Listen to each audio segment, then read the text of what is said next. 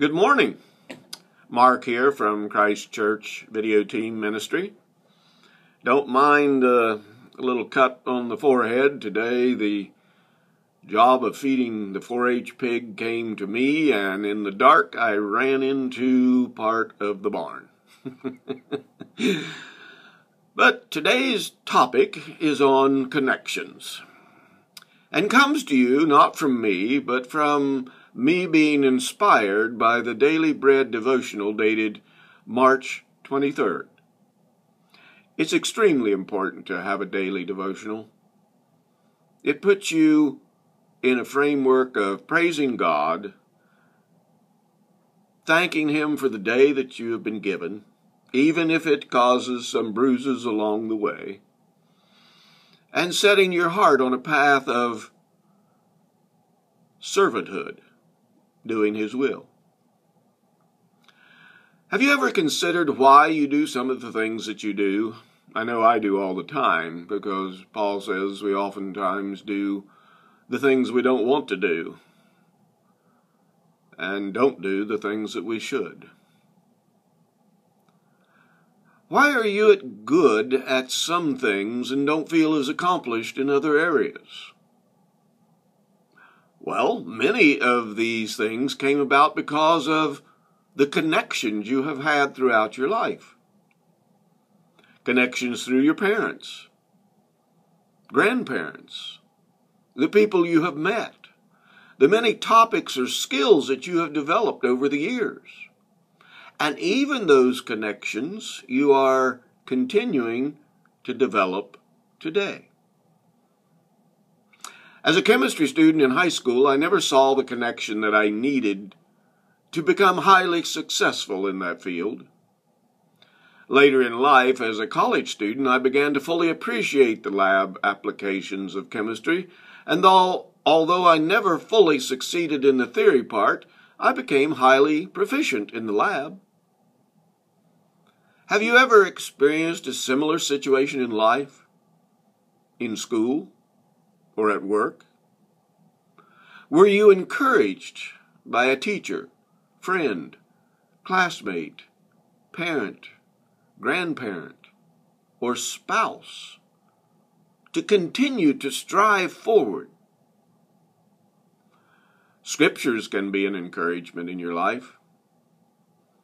A daily opportunity to glean the words that God has given you for today, and to apply those words to your experiences throughout life. They can motivate your connections with others through Bible study, Sunday school, worship services, and reading the holy inspired Word of God. King David gave 4 truths found in Psalms 19, verses 7 and 8. They are as follows. The law of the Lord is perfect, converting the soul. The testimonies of the Lord are sure, making wise the simple.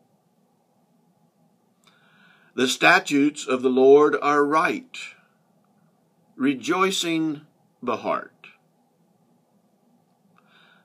And the commandment of the Lord is pure, enlightening the eyes. Now let's apply something I learned from our new pastor of looking closely at scriptures and breaking them down into smaller pieces, and in gleaning the actual heart of the verse. What 4 things can you pull from verses 7 and 8? Well, let's begin again and look at each verse, as each verse starts with a statement about the Lord, a fact. The law of the Lord is perfect.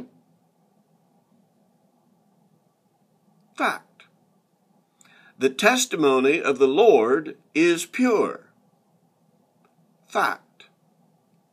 The statutes of the Lord are right. Fact. And the commandment of the Lord is pure.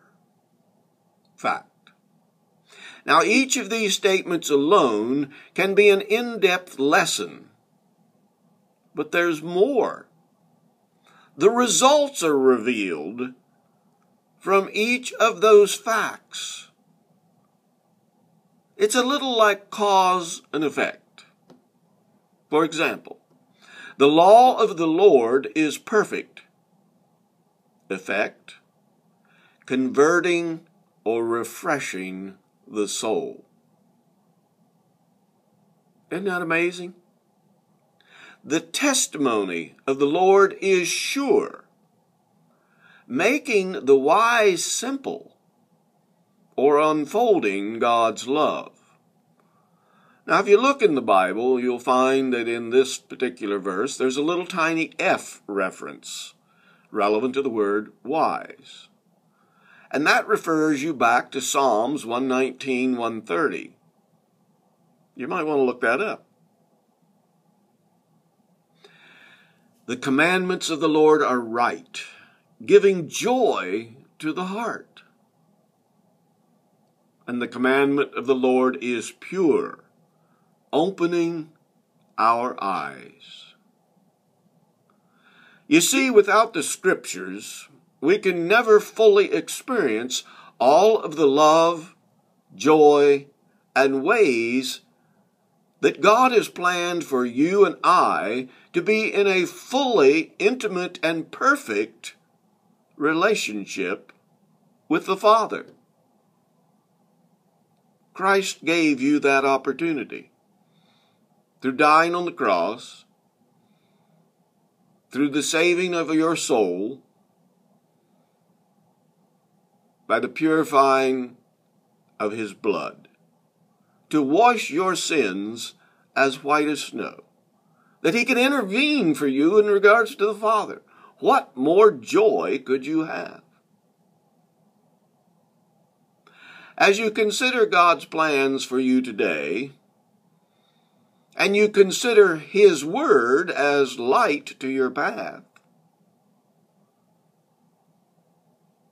look at the Scriptures and learn to become wise as he enlightens you in your walk and you grow in his love for you. Amen. Have a blessed and fruitful day.